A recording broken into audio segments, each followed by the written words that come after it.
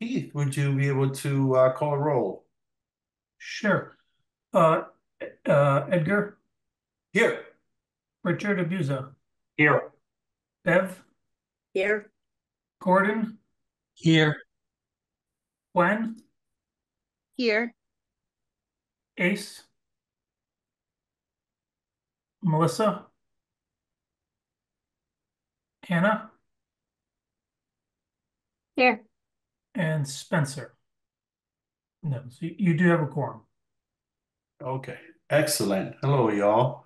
Um, all right. And do we have any folks here from the public that would like to make a comment?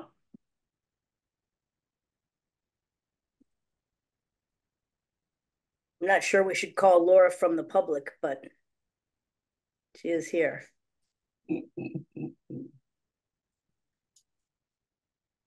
Um, yeah, would you like to say anything, Laura? And thank you for coming.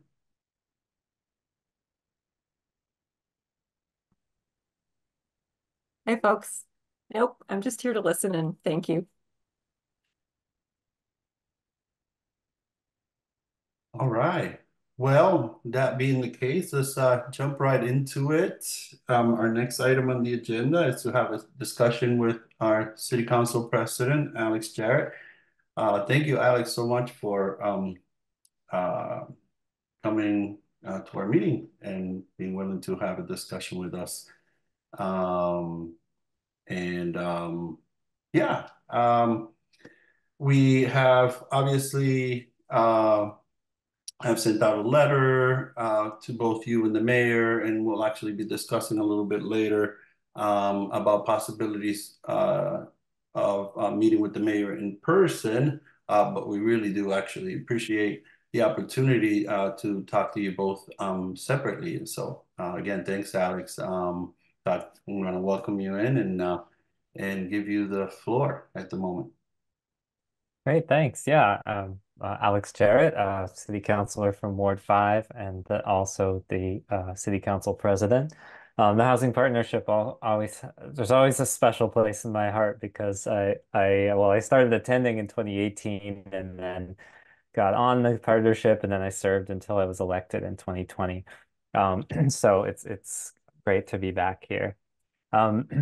So there's a number of things I could talk about, but I guess I maybe wanted a little bit of guidance from you all. There were a lot of the things in the letter I wasn't complete, I didn't wasn't party to to make any decisions around. I knew about some of them. Some of them did relate to the council, so I did want to address that. As far as communication, I know that um, for example, I know the Community Resources Committee back in early 2023 had a meeting with developers and others to talk about challenges in housing, and as I understand it, the housing partnership wasn't looped into that and wasn't aware. So I certainly see that as a lapse in communication. And now, as council president, I want to ask, how can I assist the housing partnership in that communication? I would love to connect you to the committee chairs, so especially those of Community Resources, which is Councilor Clemmer, and Legislative Matters, Councilor Elkins, and make sure that you all are in communication. So if there's anything that's they're thinking of putting on the agenda that you all are looped in, and vice versa, if there's something that you're saying, oh, we would love to have a discussion, a joint meeting, for example, or send a representative, then that can happen and that communication is flowing. Um, so I wanted to address that, but then also just kind of wanted to ask your guidance on what what you want to talk about here. There's several areas where the council has jurisdiction, zoning ordinances being the biggest one. Then home rule petitions, as we've have a home rule petition on tenants not paying the finder's fee that's still stalled out there, but that we did together. and then resolutions as well. Um, and so yeah, I'd love your thoughts on what you want to talk about in specific today and where we should head. Thank you so much, Alex. And I'm sorry because I kind of set you up there. I didn't sort of lay a foundation here for us to start a discussion. So I appreciate you at least checking in.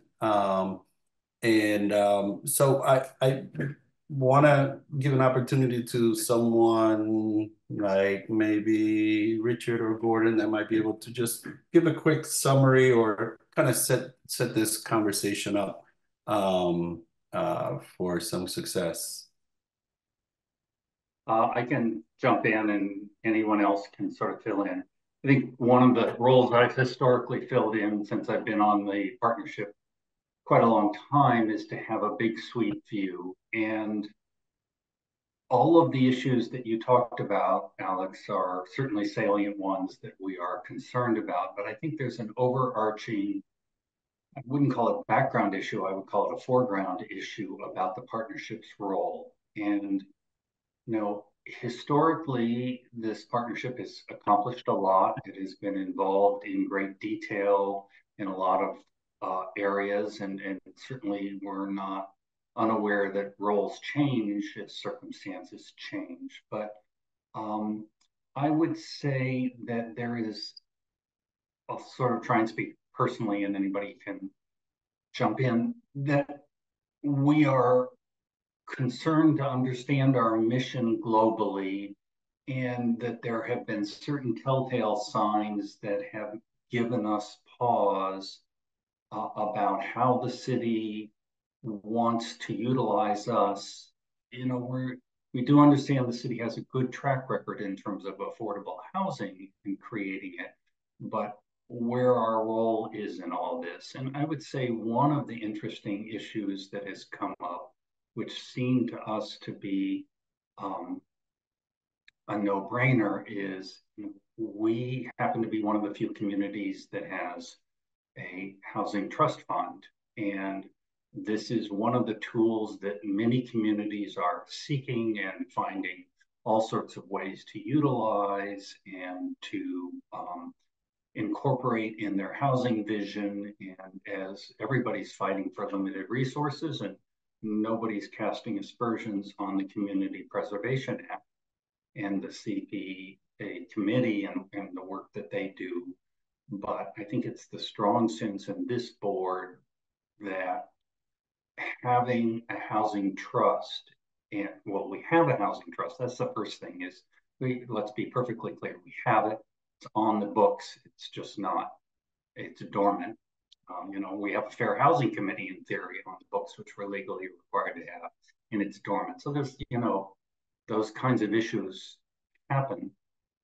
But our intuitive sense and developers that we've talked to have always said, it's the money. Other than the land sometimes, which is a stumbling block, but money is certainly a key element. And there are ways that housing trusts can access money and utilize money. And also one of our prime issues is a nimbleness issue in the sense that the CPC has a certain rhythm and guidelines that doesn't necessarily match what a housing trust can do. And so when we find just, for lack of a better term, a stonewalling throughout city government about what we think is a no-brainer and a perfectly appropriate way for us to have a role. And I will say, just as a human dynamics part of you've got a volunteer board of people, who really care about housing, but we're all leading busy lives. Nobody wants to waste our time. And if we don't have meaningful roles, then what's the point of doing that? And I think we're at the cusp of this board with an incredible legacy of saying, the city doesn't care about us in the ways that we think are critical and important. I will go on the record and apologize to everybody on the board, we had a fairly strong ordinance that defined the role of the housing partnership. And in a nutshell, that ordinance said essentially any ordinance or action in the city that had an impact on affordable housing had to be referred or should be referred to the housing partnership first for comment, and so that we could integrate and have a more global view. And I don't know whose watch it was on. I could look historically, but when the city council went to a codified set of ordinances, nobody talked to us, and they literally stripped our ordinance language. And so that piece, I find, as somebody who has dedicated, more than 3 decades on this, just a personal affront, but it's also the functional reality that we've dealt with, that the city, for whatever reasons, muddied up our works, which really doesn't have to matter if the people in the city give us the cooperation and the guidance and the role that we want. So I think there's this big picture issue that I'm trying to dance around. And I think that the council is in a role to say, we want this, we need this, we support you. Let's convince the portion of this that resides in the mayor's office to work with us and right this ship in a better direction. Thanks. Thanks. Shall I respond, or do others want to speak? Yes, thanks, Alex. Did I miss anything key that Alex needs to know before he gets a global response? We have a comment from Gwen and then Bev. Yes. Hi, Alex. Nice to see you. Thank you for coming. I'm really interested in any kind of feedback or any kind of thoughts you have on the 2018 report that came out. I know that you and Edgardo did a lot of work on that, and where you feel the city is in terms of, barriers to fair housing. Thank you.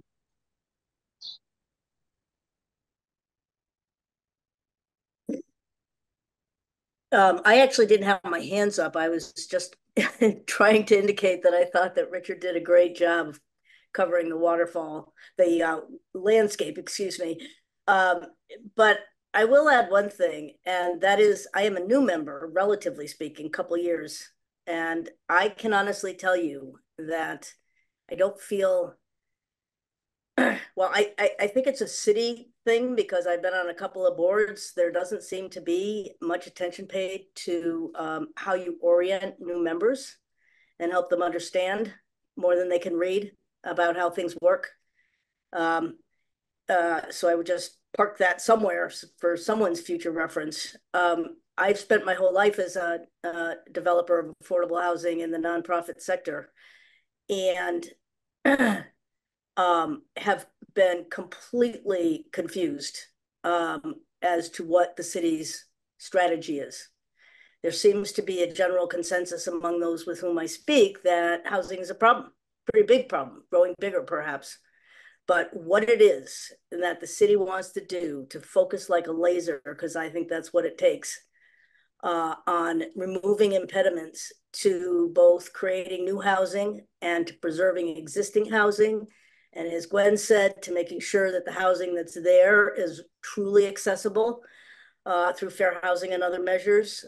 What the role of the housing authority is on all this, I can tell you after 2 years, I could not share with someone from another community what it is that Northampton wants to accomplish measurably and through what strategies.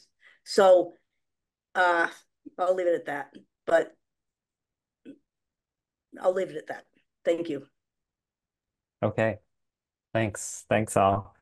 Um, yeah, so let's see, to address I guess talk about the Affordable Housing Trust Fund first. And this thought that there's enough money, but well, I know that when projects come forward, Um, and there's applications made. Generally, the CPA funds a large portion of those. But in my view, there aren't enough applications, there aren't enough projects going forward around affordable housing. And if there were more, we would not have enough money in the CPA. And so, and I'm curious with the housing bonds bill coming, which unfortunately didn't, as far as I've heard, didn't include um, the other thing we were working on, or I know you all were working on, and I was hopeful for with the transfer tax. Um, but how is that money going to come to us? How is that going to, you know, a trust fund could be a place where that money can be um, put in and then put out as we as needed. So I'm interested in talking about that more. As I understand it, the concern was about administrative time and staff time, but I perhaps there were other things as well. So I'd be happy to continue that conversation around that particular issue. The 2019 report, which I know we all helped with, then Gordon was on, and of course Richard. Um, there's how have things gone since then? We've built some more housing. We've built some more affordable housing. It's nowhere near enough. I think lately in terms of, I don't know if you're familiar with the perspective of supply, stability, and subsidy, that all three of those need to happen. So with supply, I believe that we need more housing at all income levels. For stability, we need more tenant protections and protections for folks who are at risk of losing their homes or having to leave, homeowners who are also, and one of the things I'm looking at is increased exemptions, tax exemptions for seniors. Um, and it would be great to have many more, but that's very restricted by state law, which areas, and as are tenant protections. And then subsidy, subsidy not just for less than 80% of the area median income.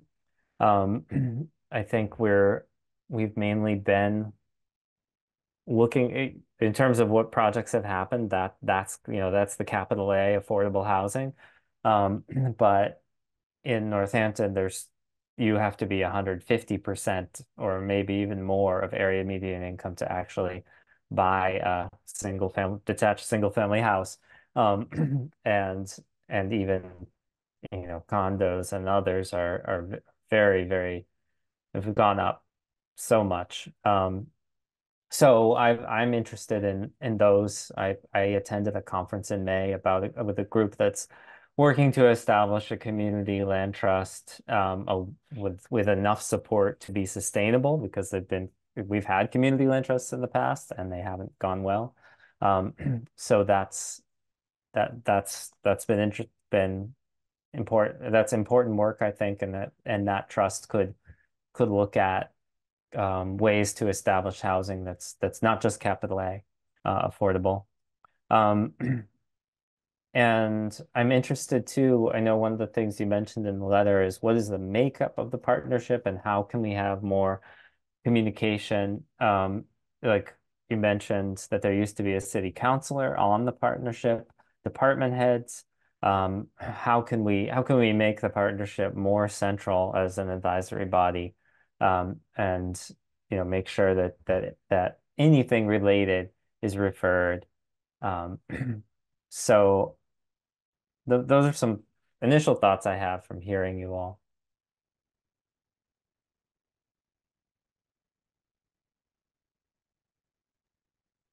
Thanks a lot, Alex. So, does anyone have um, anything to chime in with, add, ask? Go ahead, Hannah. Yeah, I was interested, Alex, when you said that community land trusts in the past haven't gone well. Was that like a specific one you were referring to? I'm curious, like what the challenges have been there and if there's a common theme. Yeah, we've had a community land trust in Northampton, and it owned, Richard may know more of the details on this. It owns at least one property. And there have been other smaller land trusts. There was one in Holyoke. And it essentially ran out of steam in terms of volunteer labor. It wasn't big enough to sustain itself, to have a staff person, to have the support that it needed to um, keep itself, like when someone wanted to sell their house or their apartment, um, there wasn't, the staff. There needs to be the staff there to support that transition, and make sure that the rules are being followed as well. Um, so what this group, I think it was called Housing and Land Justice. It's all Hampshire, Hampden, and Franklin counties, and it's trying to create either a larger land trust that could meet that criteria of sustainability, or to scale, or an organization that would support smaller land trusts and sort of shared staff. Um, so that's something in progress, and I'd love to connect you all to that group if you're interested.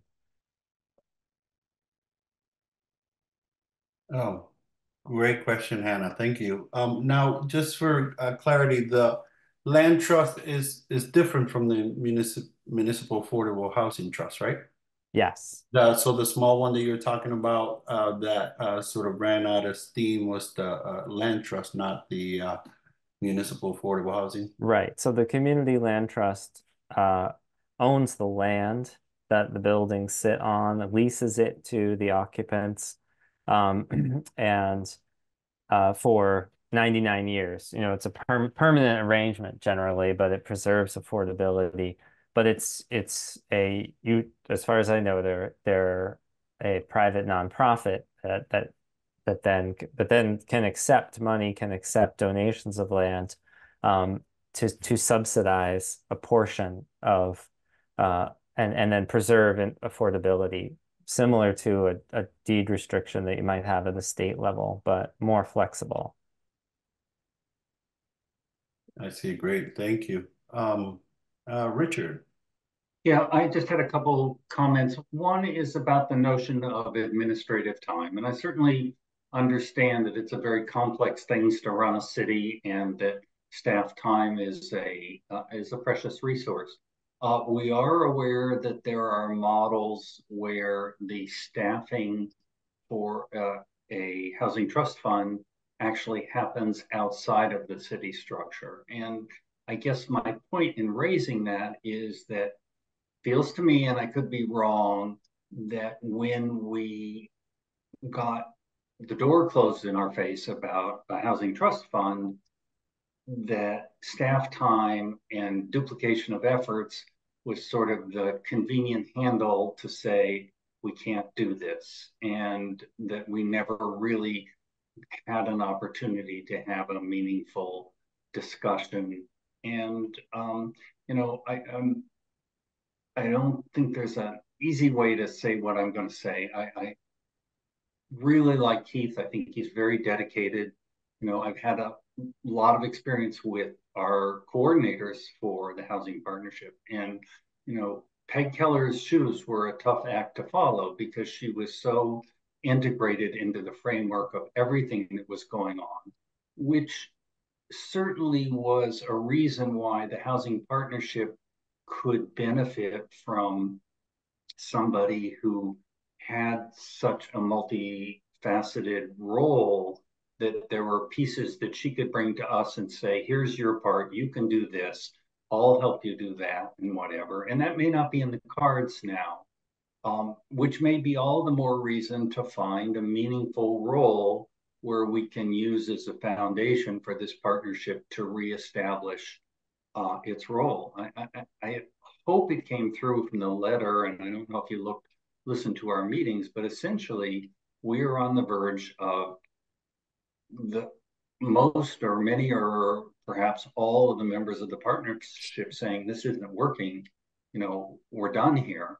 And I think that's something that's avoidable, but it's going to take some effort on the city's part. Mm-hmm. Yeah, and then I know I've heard that you may have a couple in-person meetings with the mayor and other planning staff, and I hope that those are fruitful to address some of those issues. And if I can assist with that, I'm happy to. I mean, I'm just cognizant of the separation of powers in terms of what our legislative and executive roles are, but that doesn't mean that the legislative role can still advocate, even if it's not our direct power, like a zoning ordinance would be. So I look forward to those conversations and plan to follow that. I would invite you to think creatively. In fact, I think your legislative role might be large, given that we already have this fund established. What really is the issue is there's certain monies that potentially are channeled there, and I don't think those are necessarily automatically administrative decisions. I think some of them are or could be. I think the council, in many circumstances, at least in my experience over the years, there's certainly some bright lines, but there are also some lines that aren't quite so bright where the council can take a strong role. Mm-hmm. And I think my question would be, what money, what would be the source of the funds that would then go into the Affordable Housing Trust Fund if it was reactivated?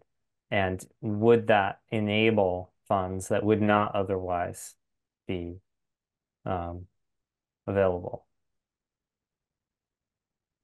I might be able to answer some of that. And I mean, it's unfortunate that the housing bond bill didn't include the transfer tax, because I think we were eyeing that as a big potential revenue stream. One of our members did a lot of homework and figure out what potentially it could raise, if it was taxed at sales at $1 million, for example. And the trust fund to me was really a savings account for the future. And there are communities that put some of their CPA money, some of their housing allotment into their trust fund as a way to preserve that as available down the road. Another source might be short-term rentals if there's a tax for people that do, Airbnb kinds of things. If the tax on that, that's a place to also, because those are often what's happening is that people are renting out their apartments as Airbnbs, and that's taking it off the market. So it's dipping into that. So it's a way to put some money back in to maybe countermand the loss of those units of housing, and someday being able to use that money put together to build new housing. So to me, it's a savings account. But I think the main thing that really was kind of offensive to us is that we put a lot of effort into educating ourselves. We had brought in experts to speak to us. And it just was met with the door was sort of slammed in our face. And the members, I would say that a few meetings ago, people were ready. The entire partnership was ready to resign in mass, feeling like there really wasn't a role for us because we felt like our recommendations were not being heard. Other than to be a rubber stamp for things that the CPA is considering, people would come to us with their housing projects, and they're always great projects. And Laura is an example of someone who's done some great work. It's Valley CDC. It's like, is that really all we're going to do here? We used to be part of the decision making under the CDBG monies as well, and that was years ago, but that's also been taken away from us. So it's kind of wondering what are we doing every time we meet, other than to sit and just hash out, what we think we'd love to see in the city. And I guess it also comes down to thinking about, one thing I learned through the years is that we are a community that suffers from its success because everybody wants to live here.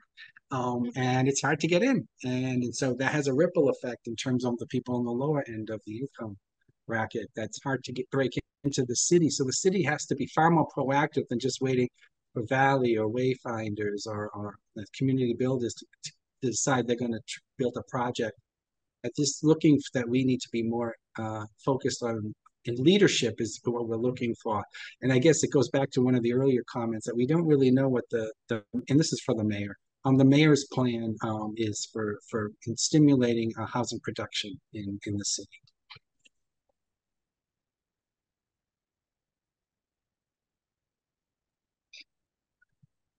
A question. I'm sorry, go Um, ahead, Keith. Yeah, Councilor Jarrett, you mentioned zoning ordinances or zoning reform, and I don't attend all the planning board meetings or city council meetings or legislative matters, but is there a particular one that you all are thinking about, or is there one that the partnership could help kind of craft? Yeah.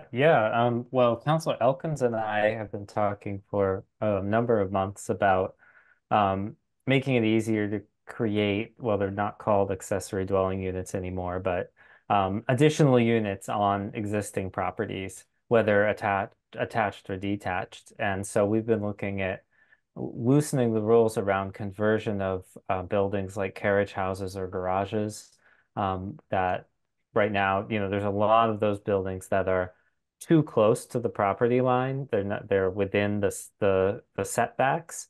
But these are existing buildings that, historic buildings we would specifically be looking at, built before a certain number of years, and making it easier to convert those. In some cases, people have, they already have it as a studio, but you can't, it's not a housing unit, even though it's almost would be there, in terms of what the codes would be. So we've been discussing that, and we want to have more conversations about that. And also we kind of have a system right now where if you want to build a detached, like a small detached building, you have to go through the whole site plan review process and bring it to the planning board. And could that be streamlined? Are there structures, below a certain size, for example, where it could be administrative, where you don't have to go in front of and have a hearing in front of your neighbors, where that in itself, the fact that you have to do that,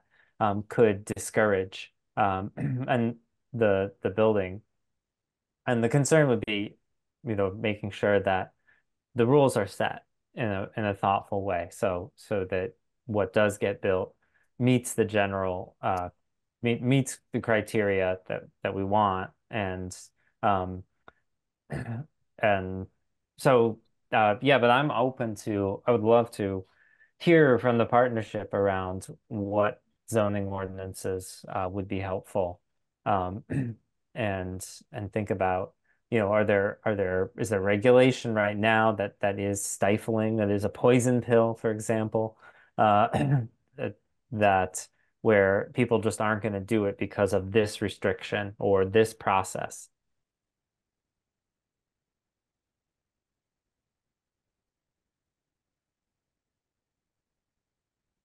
I see Bev has.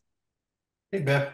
Yeah, I'm, well, a couple of comments. The Affordable Housing Trust Fund is certainly one of the things that really smarted when the fundamental answer to our question was we don't need any more money, because that seems kind of incredulous to most of us. And again, as a developer, money is what it's all about. But the question of inclusionary zoning, I'm wondering, has it come up as a topic? Has it been, sort of vetted and determined to be more of a deterrent to developers than a way to just increase the total number of affordable units? Um, I have heard from folks in the planning department that their assessment, at least in the past, has been that we didn't have enough overhead. I mean, we had too much, what's the right word? So construction costs Yeah. are just as high here, but the market is not as high as, say, in Eastern Mass. So that it would be a deterrent rather than anything that would, and then the housing wouldn't get built at all. I wonder if that's still the case because of how much the problem is, yes, housing costs have increased, but so have construction costs. So, but I think doing an assessment um, would be a reassessment of that. I know, Amherst has inclusionary zoning, and but they also are seeing more larger apartment buildings getting built. And we have a couple of those, or at least one on King Street that is hopefully moving through. I've certainly seen some promotional materials for it. It's going to have, I forget how many, 60 some units, but all market rate. And the question there is, if we had imposed a 1 in 10 or whatever ratio makes sense, um, would that get built? Is that taking too much uh, Right. or off the profit there? I don't know, but it's certainly worth looking at. Well, you point out one thing, economies of scale certainly matter, right? Right. And you also mentioned King Street, a certain car dealership Hmm. that has been the subject of discussion.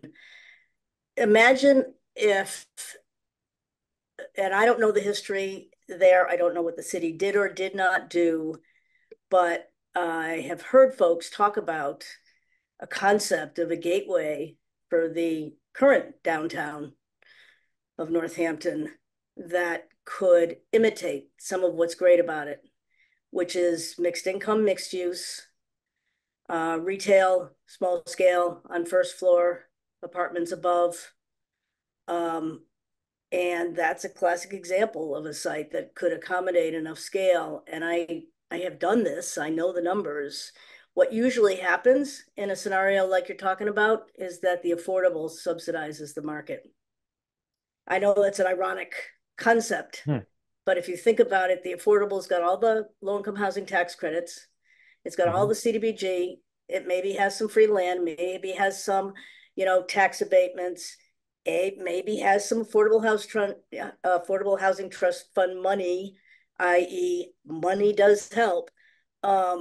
And it can be built in phases, but you can have, an idea that after 5, 6, however many phases, you're going to end up, call it 100 new units, call it 120 new units. And you had alluded to the sort of uh, problem, if you will, of this notion that there's affordable and then there's market and nothing in between. Well, most successful mixed income communities have very graduated levels of affordability that are subsidized in different ways. Hmm. I've been doing this for a while. I have no clue. What is the strategy, posture, reality? I know Gordon talks about it frequently of getting some project-based Section 8 out of the housing authority or regional sources or some, more nuanced HUD source. I don't know. But once you get some Section 8 into your very affordable units, that opens up all sorts of possibilities for the Hmm. rest of the units to be more affordable. Hmm. So I'm sorry, I'm not trying to lecture on Housing 101, but you can't get developers excited about coming in if they don't know what the community wants. And meaning no disrespect, it's a slow road to get there with accessory units, right? Oh yeah. Yeah, Yeah. yeah. No, that's a very small One of part. the things we asked to do was have a one or more conversations with developers, nonprofit, for-profit, people who've worked in Northampton, people who might become seduced into working, all credible people who get this stuff that we're talking about, right? That aren't just doing it for a profit. And we were told, no, that's not your role. Nope, we already did that. Sorry, we didn't invite you. And so, again, I think on the heels of the Affordable Housing Trust Fund process or lack thereof, people were like, well, we'd like to hear from developers about what the barriers are. And maybe developers would be more comfortable talking to us than they are to the mayor, Hmm. right? Yeah, yeah, I think it absolutely is your role. And I remember when I was on, we've did having meetings or it's developer related um I forget trainings or I'm forgetting all the things. I'm sure Gordon and Richard and Yeah, Gardo know. But and I hope that that wasn't the the intention of the response. Um, I would hope that we could have build on, the community resources meeting that you all were unfortunately left out of, but build on that and have those conversations. Um, I'm yeah, I hope that that can happen, and thank you. I don't I disagree that about what your role is in terms of having those conversations. But to talk about others, I mean, so zoning issues like the Gateway District, the central business, um, we were, we did a whole bunch of zoning changes with a form-based code, and I think our error maybe in the Gateway District in particular was in allowing too many things, which was corrected for the future in terms of auto dealerships. This would be the last one in the Gateway District because it's already in progress. But maybe not defining well enough the things we really wanted, but allowing a broad spectrum. Um, so all of those things you mentioned are certainly allowed in the district as far as I'm aware. Um, but and it's getting beyond my knowledge about how to make all those connections happen. And how to I've been to some workshops like at the Mass Municipal Association meetings and seen the complexity of putting together projects that have multiple, sometimes they were talking about they have 18 different funding sources to make these projects happen. So it's really complicated. Um, and anything I can do to assist with that, I would love to.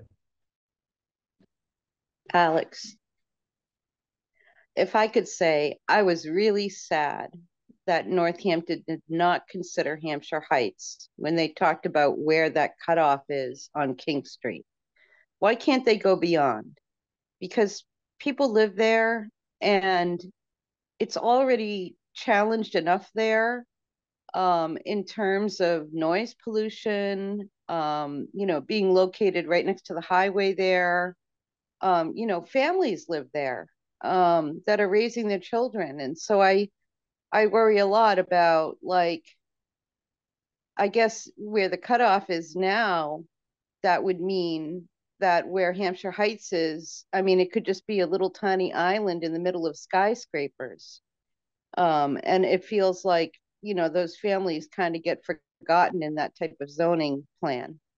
And so that was one thought I did have that I just thought of now. And Wait, then the other can thing, I ask a clarifying question about that? yeah, So what do you mean in terms of you would have liked to see, like I think north of Stop and Shop or Stop and Shop in North, we have a highway business district. You would have liked to see a change in that district? I would like So, to sort of, in other words, like, so does that mean that right next to Hampshire Heights could become a car dealership because it's beyond where the dealership is right now that they're putting in? right. So yes, highway business allows car dealerships, and there was there hasn't been a move to change that. Is that's you're saying you would like to restrict some of the activities which are currently permitted in highway business because Yeah, they aren't maybe within a compatible with certain, being a neighbor to Hampshire Heights or right, other within a certain residential number uses. of feet of an environmental justice community. Yeah, Hmm. Yeah, thank you for that clarification. thanks. And your second question? And the second thing I was thinking about was like, what what role can members of the housing partnership play? And this might seem like a silly question, but a lot of people that rent reach out to me, and they have lots of questions and what can we do about this? And I get phone calls every day, all day. And I just recently attended the Fair Housing Conference with Wayfinders, and I went to the Western Mass Coalition Against Homelessness conference a couple weeks ago. And so, in that case, like, there are other legislative matters that I am paying attention to in regards to renters and people who don't own homes, and also the housing bond bill. And so my feeling about the Affordable Housing Trust Fund was I really have wanted to have that housing trust fund open, because as Massachusetts is moving through with the bond bill, there may be money that could come into our community, that would support, you know, building more affordable housing or land for affordable housing or whatever it could be, but we might miss out because we don't have our trust fund open or operating. Yeah, but I'd like to learn more about that. A lot of I get, as a city councilor, a lot of people contact me about various issues. So certainly being knowledgeable about who to refer them to when it's not my jurisdiction is something that I see my role as, and I hope that all of you could feel that you have the knowledge, or could get access to the knowledge so that you can guide people, as you're able to.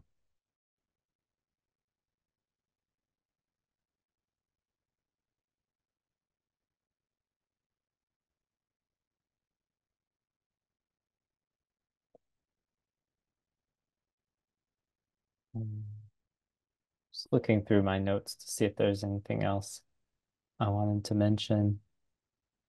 Um,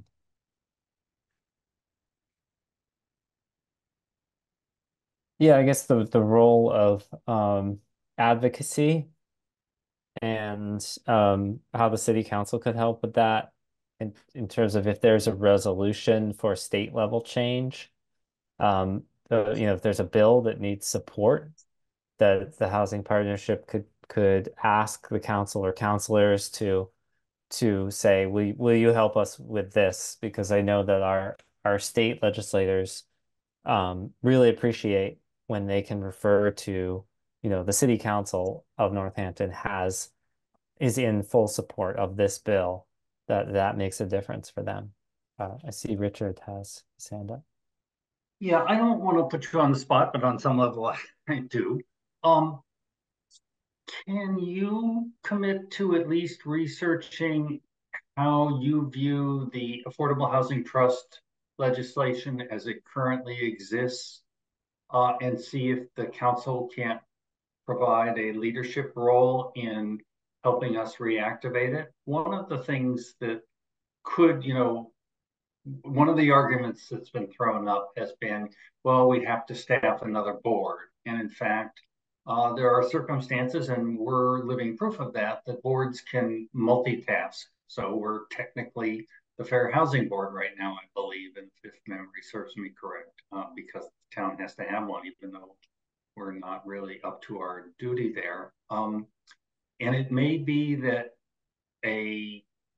this board or a subset of it could in fact be quite readily empowered to serve as the Housing Trust Fund trustees, and that they could have better stature for figuring out how they would either ask the city for administrative help or channel funds to hire internal or external administrative help. So I'm wondering if you could commit as the council president to see if there isn't a mechanism. We don't want to antagonize the administration, but if it really is your role or part of your role, I'd like to see you seriously consider that and work towards that. Mm-hmm. Yeah, I absolutely want to learn more. I want to learn all about the how it's enacted and what role the city council has versus the executive branch. I do generally take a very cooperative approach to moving things forward. Although I believe there certainly is a time to take a stand where the executive branch doesn't agree. But I'd be happy to learn as much as I can about it Thank and you. make a We decision. appreciate that. Yeah. We do appreciate your coming, and I know you're extremely dedicated. It can be a tough task, so thank you. I think there's some Thanks. historical precedent to having the partnership play a role in the trust. I'm vaguely remembering when I first joined, which is now 12, maybe more years ago, that the trust was still supporting Hathaway Farms subsidies there. It used to be Mhm. Hampton Gardens, all that conversion, and that there was a member back then who was also one of the trustees. So we were kept apprised of we heard about the budget, we heard about how much money's left in the trust fund. We were actually paying very much attention to the fiscal, and there were members who were either it was one of the trustees was the seed debt reserve for the partnership, or vice versa. Whoever was who was a trustee would be on the partnership. Mhm.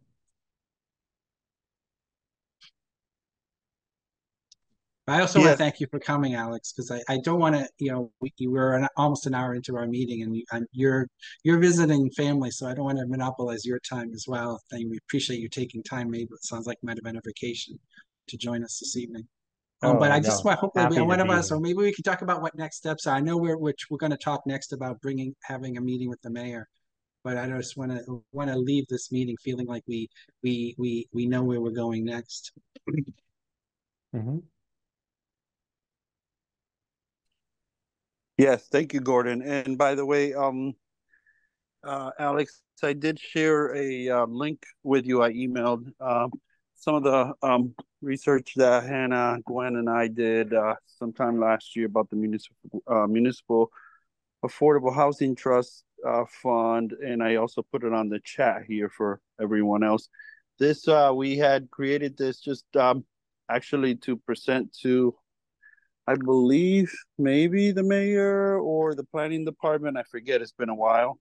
But it's sitting there, some of the information that we looked into, and it actually does include a couple of examples of where funds can come with, I mean, can come from for the trust. Yeah. Great. Yeah, I got that. I'll review it. And yeah, as I said before, I think my question is is it worth it? Will it enable additional funds and will it be able to meet whatever administrative overhead is necessary?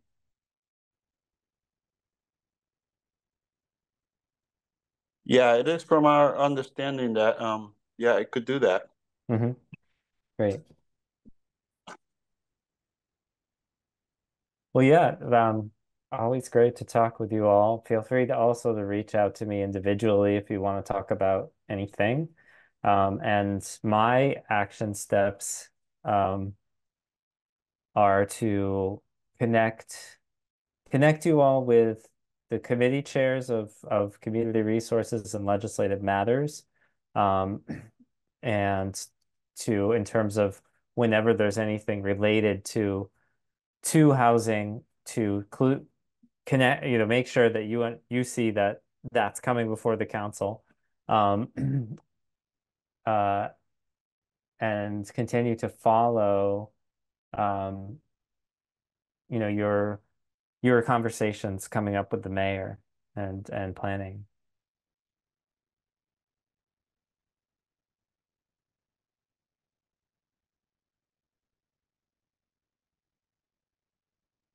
Thank you so much.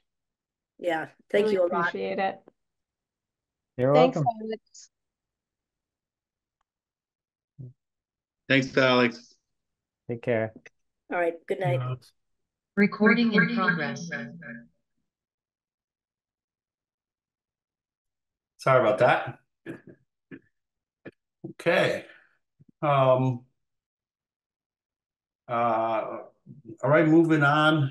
This was very good discussion. So I do appreciate um, Councilor Jarrett taking time to come hang out with us. Um, and so, does anyone else have anything else to add before we move to the next portion of our agenda? Okay, so Keith, if you can just brief us a little bit on because we were able to, I think, look at some potential dates that we can meet with the mayor in person. I know that last month we had talked about that possibility, and actually the email I sent was probably a little confusing because it was talking more about inviting the mayor to a future meeting. Sure. So I apologize for that. Keith, so where we're at with that? Yeah, so I think we talked about like a special July meeting, but I think we nixed that. And then so our normal scheduled meeting, if we did it the first Monday of the month in August, we normally take off anyways. The mayor was unavailable for that day, August 5th. But it did offer what does September look like? So September 2nd, which is our normal scheduled meeting, is a holiday. So we could meet on that Tuesday, the next day, the 3rd. The mayor is available that day. Or if we did the following day, week, on Monday, the 9th, the mayor is available that day. So, I think we can decide on, do we want to take August off, or is this such a pressing issue that we want to have a special meeting, and then we just have to get a date. But my sense is that people enjoy having that month off from the housing partnership, but I think that's really for y'all discussion. And then, so we can have the discussion about the date for having this in-person meeting. And I definitely want to talk about, the big picture kind of strategy of things that we should consider. So I'll just lay the date option down first, and then we can talk about strategy second.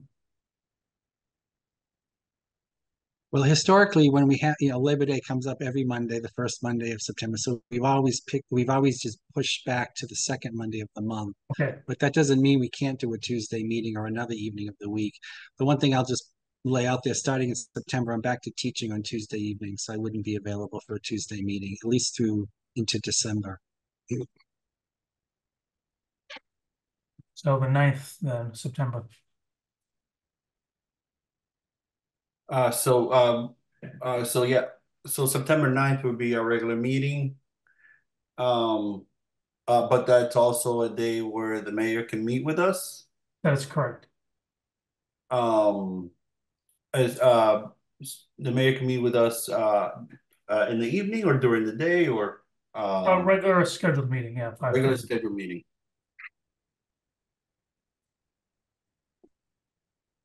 Sounds good to me.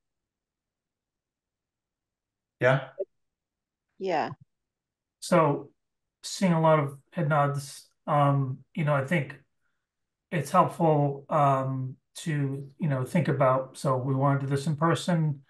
And I think that's going to be very helpful for, setting the stage too, but I'm gonna be there. I believe Carolyn's gonna be there. To kind of look for like resetting and what is the strategy. We could say, like, hey, we're not gonna be dictating, oh, this is subcommittee over here, this is subcommittee over here, but you all look for directions. So, like, what are those things? And I think one thing is, what is the vision for housing production? The last housing production plan we had is 2011. And so that might be something like that, and there's a lot of looking at prioritizing, I think someone made the comment of accessory dwelling units might be a very low, have a very low return, but doing something else have a kind of a higher return. And, what are the things over the next year or 2 years that we can be doing? housing production plans.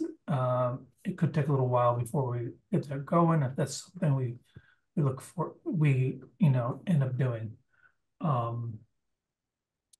I mean, what are your thoughts on that kind of framework for our discussion with the mayor? Or go ahead. I think it would be really hard to have that discussion without Carolyn Mish present. Just Yep. thought.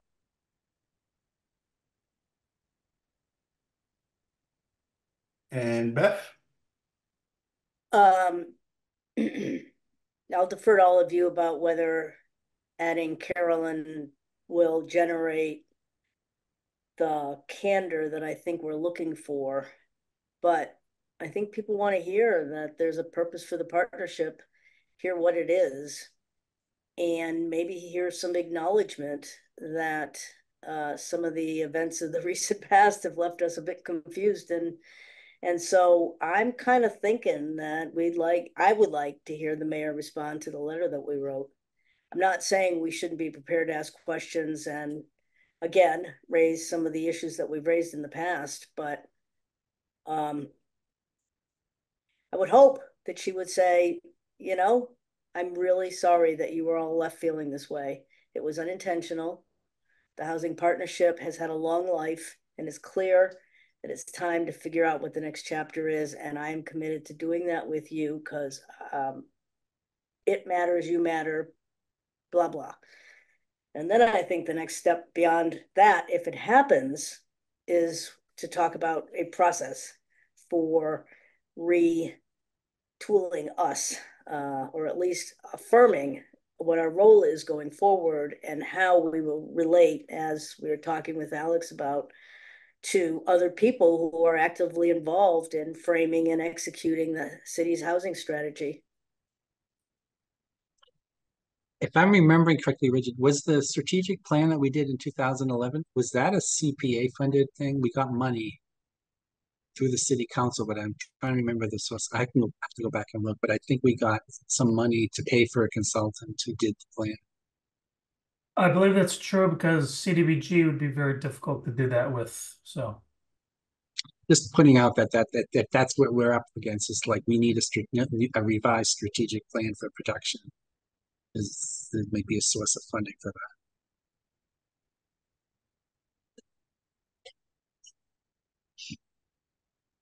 I think that would be the housing production plan would be a very small amount compared to. Yeah, it was 20,000, I think, at most, or something like that. Yeah, at most, and compared to 200 housing, building housing.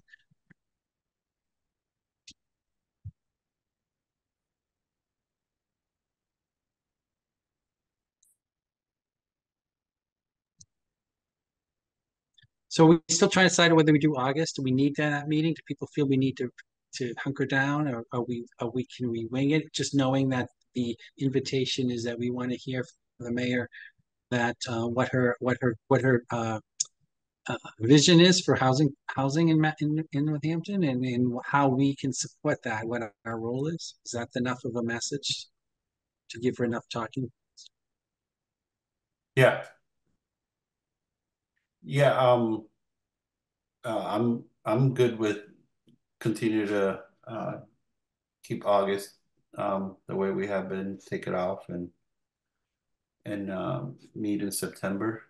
And yes to the questions about meeting with the mayor. And Keith, obviously, I mean, she's a busy person, so I'm assuming that even if she might have said 2 weeks ago that she was available, we got to commit down, and if you'd let us know if that's still, once she's committed, well, just let us confirm that, and we'll, so we know that we're heading into that. If she For needs September? another date, yeah, for September. Right. I just know how my schedule works. I'm telling you, I'm available today, but I do is doodle, and next thing I know, people are trying to also take the same time that I've said I. That was of this morning, so as okay, soon as I get and off that's here, good. I will That's respond. that's pretty current. So.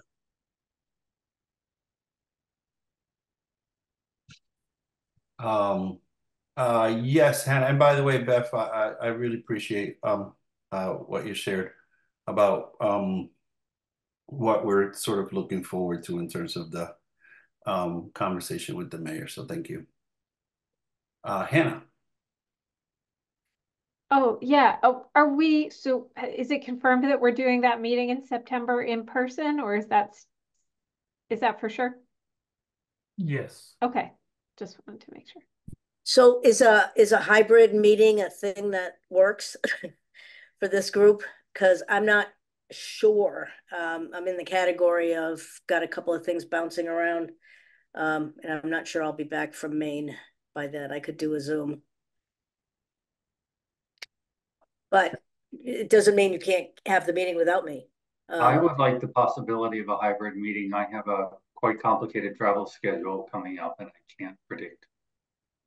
Then I would assume that we have the technology in this day and age to do a hybrid meeting. Thank you all for bringing that up. I actually just assumed that it would be hybrid. And so thank you for bringing that up. Let's get clear on that for sure.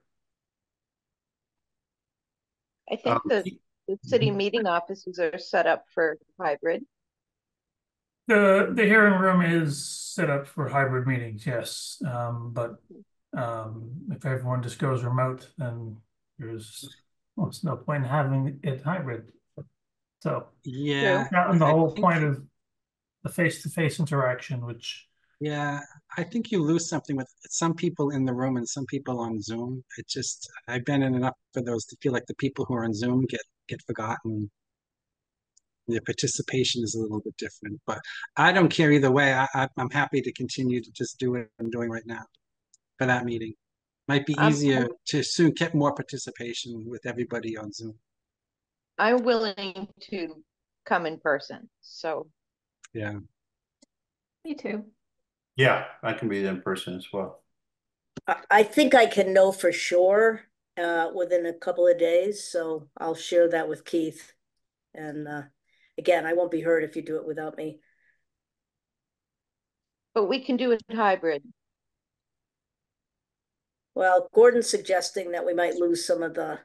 I just find that, I mean, Yeah. I would go in person because I know that I would be easier to participate if person speaking.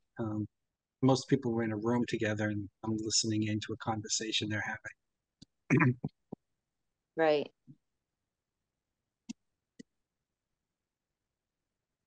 Yeah, I don't see what the big issue is. I think anybody who is around and can make it in person probably wants to go, but we should allow the option for anybody who, even if they're just listening in, it's important for members of the partnership to hear this. Definitely. Definitely. And if it's not out of place, I took the liberty of doing just a little bit of legal research while we were there. The Massachusetts Legislative Affordable Housing Trust Fund is exceedingly clear. Section 5 and 6 of it says we can employ advisors and agents and accountants, appraisers, and lawyers as the board deems necessary. And the next section says we can pay reasonable fees to those people. So the ordinance is completely set up to be not burdensome to the city if, if there's money.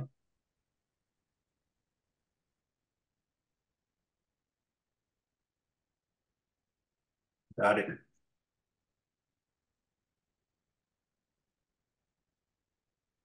All right. Hey, Gato, we did not do minutes. I don't know if you want to sneak that in right now. I move we approve the minutes. I second. All those in favor say aye.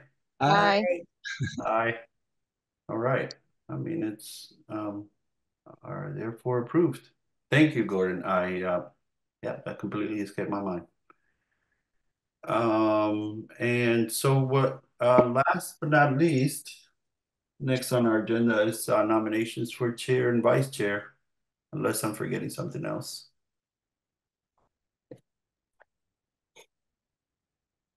as far as I know, no one has been nominated or sent their desire to be a chair or vice chair. Sorry, that's my dog. And so the chair is now currently vacant, and the vice chair, Edgardo, has be stepping away soon, so we will be leaderless. I could serve as chair. That's great. I was thinking about you, Glenn. Or whatever's Glenn. needed. Yeah, I mean, maybe talk a little bit more about what it is. I mean, that's great, Gwen, because I mean, in the past, the way it's always worked is somebody just kind of gets drafted. So it's, volunteers. It's never really a real election. We just vote acclamation. Say, okay, you're the next chair. But certainly it might help just to speak a little bit about what, having been a chair, I know that the main role is you have to facilitate the meeting. And I know that when I was doing vice chair most recently with Carmen, Carmen and Edgardo, you must have been doing this as my replacement. We would meet a week or two in advance of the meeting to set the agenda and talk about issues.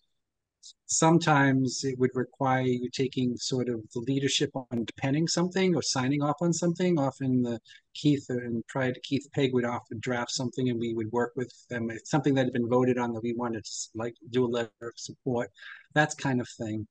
And then beyond that, it's something, this is not necessarily for just for the chair, but being a spokesperson at certain meetings, taking that sort of visible role. Those were the main things that I can recall that the chair would do. Okay. Yeah, exactly. Facilitating is the main thing. Yeah, so facilitating, creating the agenda,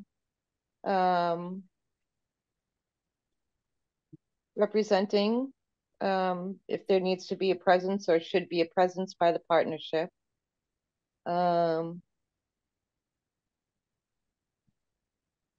Okay. I'm just saying Gwen already kind of represents the housing partnership currently. She went to the Western Mass Network and Homelessness event at HCC, and was there as our representative. So she's already kind of doing it anyways. Yeah, and there are other events I've attended too, such as the Fair Housing Conference. I also attend sometimes some CHAPA events, such as small trainings. I think I'm a member of CHAPA. I don't know if my membership still stands because I had student status at that time and I just graduated, so I might have to change that. And I do regularly attend housing authority meetings, and I am regularly staying up on the shifts and changes with the housing bond bill. So, that would, I'm kind of working on that, but I guess I'd like to be a little more focused. So, yeah. And I'm done with school, so I do have a little more time. Well, since Gwen nominated herself nobly, I'd like to second that nomination and thank you for being willing to step into the fray.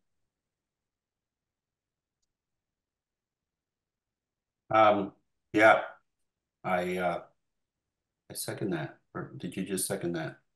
I think you just tripled that. I think we can take a formal vote now. We can wait till September, but I don't. We need to fill it now, or do we need to? Does the bylaws require us to sort of nominate and then vote in a subsequent? The bylaws are I'm very not too short. concerned about it. What? Our bylaws are very short. Yeah. And I think it's safe to vote now. Yeah.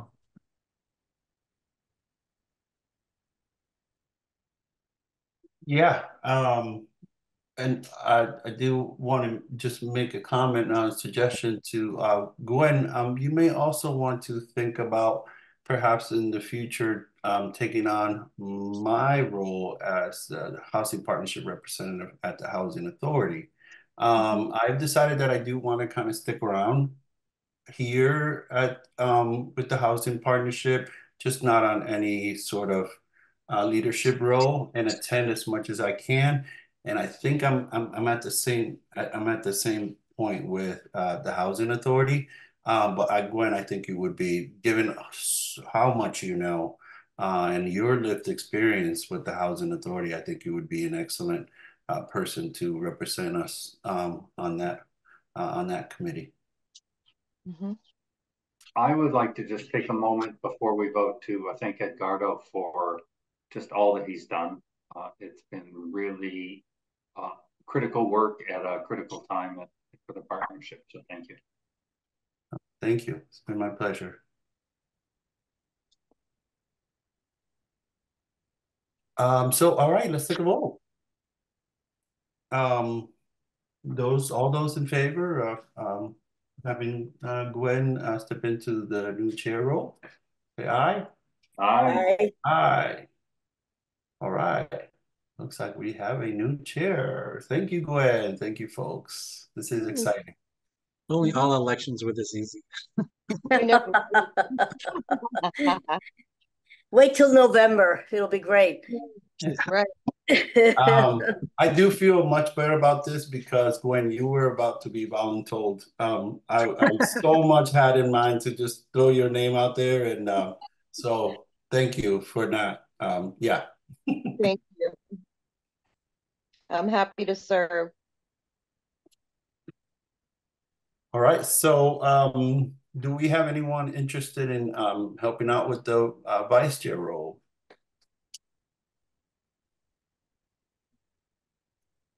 Oh, all right. I kind of feel like hanging around with Gwen is about as good as it gets. So All right.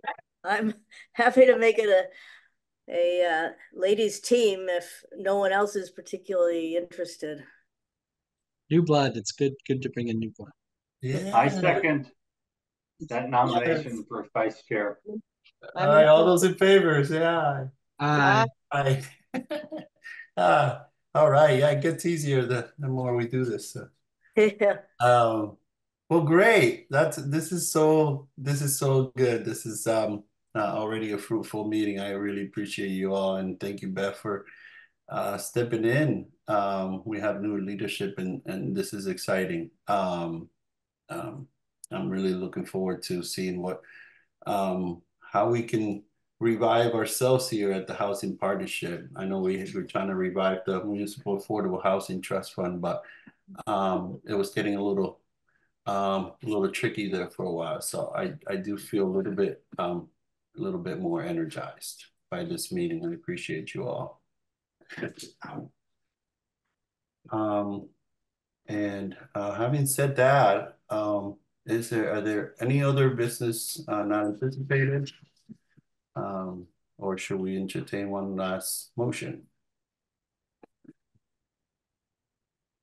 Motion to adjourn. Second. All right, all those in favor? Aye. All in favor. See everybody in September.